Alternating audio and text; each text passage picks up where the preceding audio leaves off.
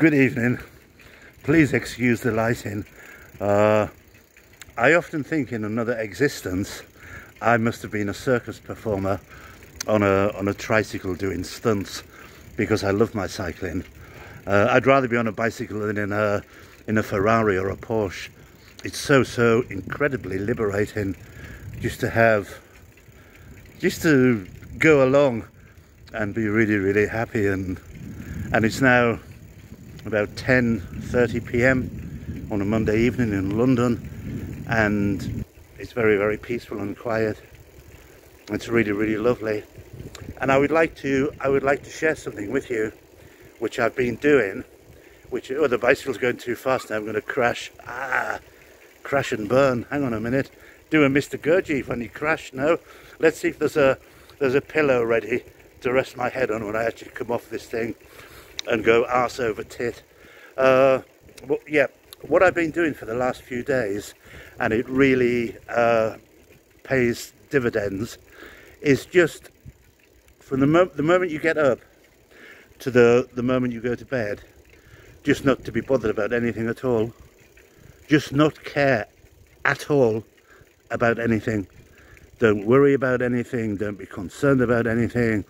Just be here in this particular moment and try to tune in to the otherness and the magic which is prevalent within the moment in which we exist. And someone said to me, someone I was talking to, a work student a few days ago, and I'd never heard it before. It was a merry sound effects, bicycle squeaking. It was an American lady, and she said, worry is like a rocking chair. You keep going forward and then you keep going backwards, but you get nowhere. So it sounds very simple and straightforward. I'm just cycling past a large van. Hang on a minute.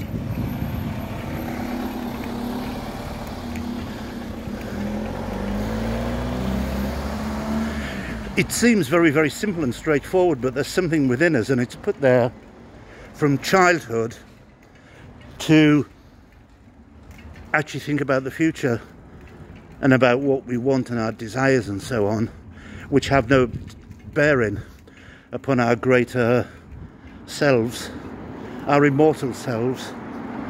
And when we actually stop worrying completely and just fit in to the moment, whatever the moment is. Nietzsche in Zarathustra says moment is the gateway to eternity, and I'm sure it is. No fear, no concern about anything, just be, and be very happy. Don't even thoughtualize it. I've just invented a neologism, thoughtualize, to actually put something into thought, to thoughtualize. Don't thoughtualize it, just be, and just dissolve into it, into the radiance and to the beauty and the joy of this glorious existence. And I spoke to a close friend a few days ago, or in fact she emailed me, and she was driving by a huge rolling river in Nevada, and she said it was exquisite. Just the mountains, the river, driving back home with the groceries from the grocery store, and how awesomely beautiful it was. And it is.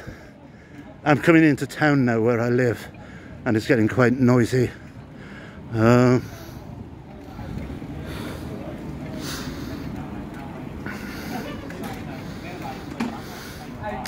I'm currently writing a play about the fourth way, and I've written 2 acts completed. I'll actually revise them, and I'm going to run it to about 3, about another one, and just sitting in my apartment and actually writing and being caught in creative imagination is one of the most euphoric things I've ever done in my life.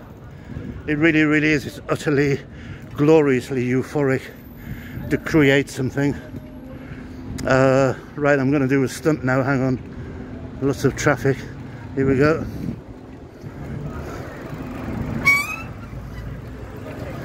Oh, oh, oh.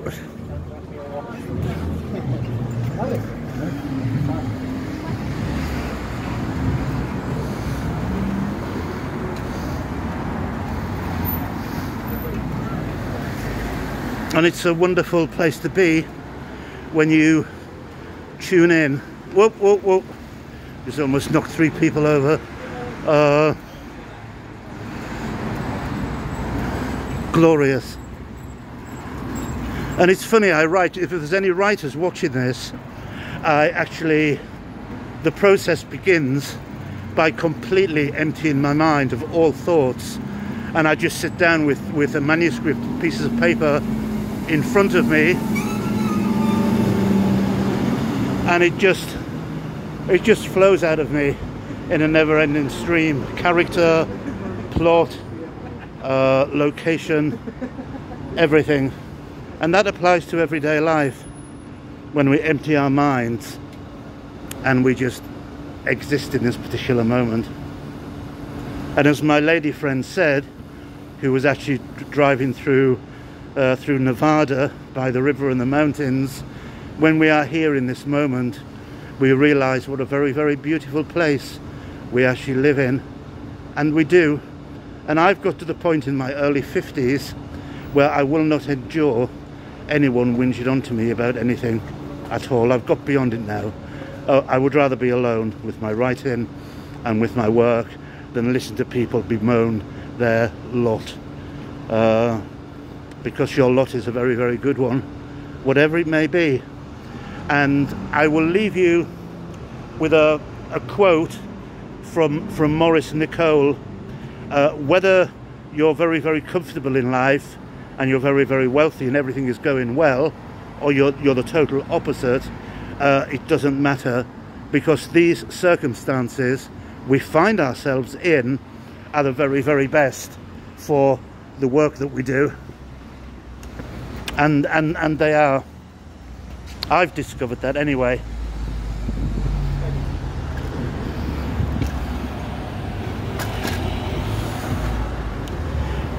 Things to ponder on. Lots of love to you, and thank you very, very much for watching now. I used to be profligate and now I'm prolific. It's a good exchange. Cheers, me dears. Thank you very much. Bye.